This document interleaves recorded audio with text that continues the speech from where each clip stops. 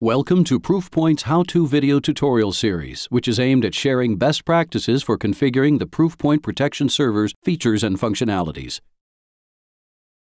This video tutorial demonstrates how to enable or modify the Email Firewall Limit rule within the Proofpoint Protection Server, or PPS.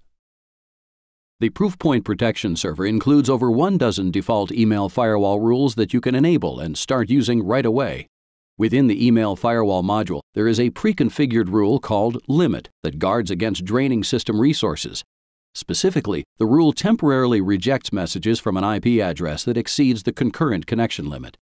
By default, this rule is configured to not allow concurrent connections of greater than 10. To enable this rule, navigate to the Email Protection tab, Email Firewall module, and Rules page. From the list of rules, locate the rule called Limit. Click the checkbox next to the rule within the Enabled column and then select the Save Changes button. To modify the rule, select the Edit Rule button.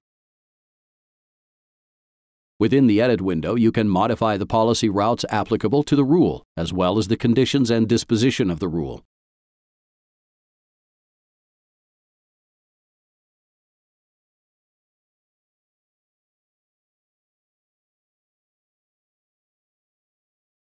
You may also enable the rule by switching the radio button from off to on.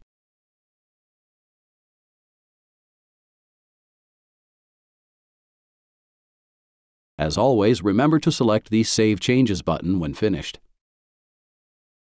Thank you for watching our brief how-to video tutorial.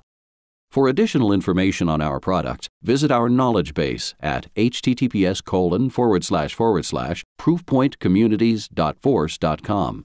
For questions, comments, or feedback on this tutorial, please email us at training@proofpoint.com.